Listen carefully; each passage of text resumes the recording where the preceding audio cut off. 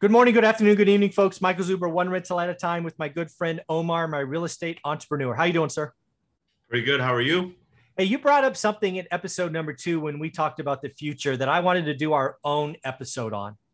And that is, I want to play what if, I want to play guessing game, I want to play prediction, whatever you want to call it. But what happens if the 30-year mortgage goes to 1.75% by next summer? I've never thought about it. We've only thought about it for 2 minutes, but let's just riff on what happens if interest rates on the 30-year fix go to 1.75. What do you what are some things you think happen? You know what? if we hit 1.7% for a 30-year in the next 12 to 18 months or sooner, we are going to have, you think we didn't have inventory then or just recently? Yeah. Everyone will be able to qualify for a home. Okay, now listen to this. Every McDonald's employee, every Walmart greeter, every person that has a job will be able to qualify for something. Okay. This is where 3 people are going to get qualified, 3 different incomes, and they're going to be buying houses. Okay. This will happen. And if it does happen, the inventory that we see that's increasing a little bit right now is going to get sucked up. Yeah. Then what? We might actually see a 400, 410, 425 median home price in our area. Yeah. Same with you in Fresno. Oh, there's no question. I've actually done the math, not recently, but I did it like 6 months ago when somebody brought this up before. Right. So again, think about it, right? We just did episode number 2 where rates were 3%. We're basically cutting them in half, basically at 1.75. And you're right. People with any full-time job will be able to afford a home at today's prices. But here's the rub. What did we see hit this year? Prices accelerate at stupid levels. If we get a 1.75 30-year mortgage, I could see housing. I mean, I have to do the math, but 30% in a year up. You know how scary that is? Yeah. On back of a 20% year. Yeah. That's kind of frightening. It's frightening because where does it go after that? Where does it go after that? This is we have to look at 4 years from now. Yeah. All 3 incomes for one home because of the 1.75% interest rate. Then what? Sure, you'll have a 50% increase over the last 2 years. Mm-hmm. And that's ridiculous. You're buying a $50,000 house, not saying you could, and you're selling it. Yeah. For a lot more. Yeah. I mean, it's for me, I'll sell everything, put it that way. Yeah. I mean, if we again, my story is pretty clear. My first book talks about it, right? When stuff gets unaffordable, and I track the affordability index in California, which you do as well, I'll sell, right? If Fresno ever gets to an affordability of 20 or 23, I'll sell every house I have, right? Today we're 42, 43. But if rates go from 3% to 1.5%, that 42, just so you guys know what happens, it probably jumps to 68, right? Because it's about payment. It's income and payment and price, or interest rate and price makes payment. So yeah, affordability will jump if rates go there. But again, what else happens, right? We've seen this movie before. Prices go up. Guess what happens to rent? Rent follows value, right? Values go first, rent chases. And not to add fuel to the fire, but if rates go to 1.75 and we get a first-time home buyer tax credit, we have a demand. We'll have 40 buyers for every house. It'll be. You thought last year was stupid? Oh my God. Just think about this, Omar. 1.75 interest rate, first-time home buyer tax credit, and 40-year mortgages.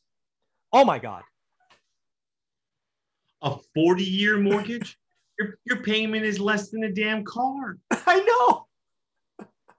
Oh no. That could be a problem. And at that point, yeah, I don't shit. Yeah, it's like, what do I do? I don't even know what to think on that one. Yeah, because you could take, I mean, what's the median price today in your area? Like 380? Yeah, 375, 375, 380. Yeah. Sorry, I didn't know if you heard her whining, but she wanted to get on camera, I think. Yeah, it's okay. Yeah, this is happy. So let's say 380 today, right? So we go from 3% to 1.75. We go from a 30-year to here. We do a first-time home buyer. I mean, you could be at 5.25. You know, it won't be immediate, but you'll race to 5, and that'll be median price. Has your price ever been 5.25?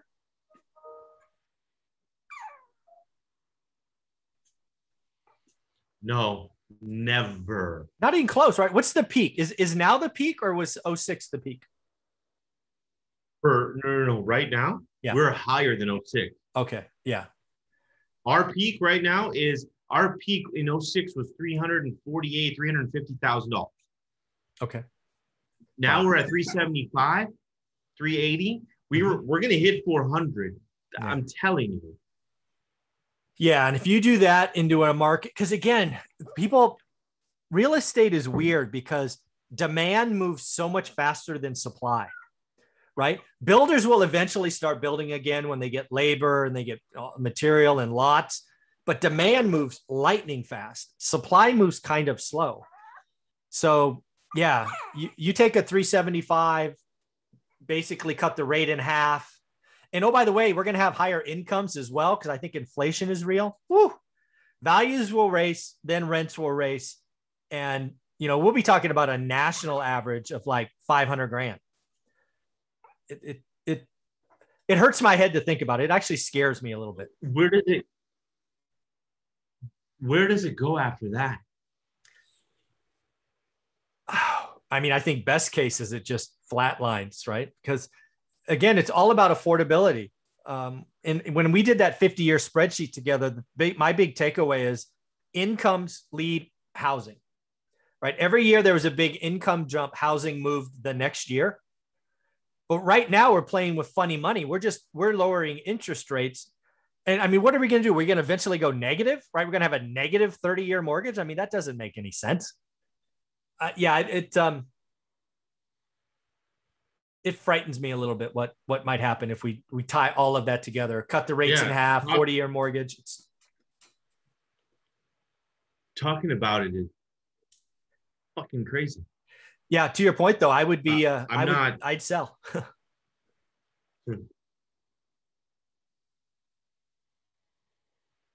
Yeah, I'd sell everything and go rent one of my rentals.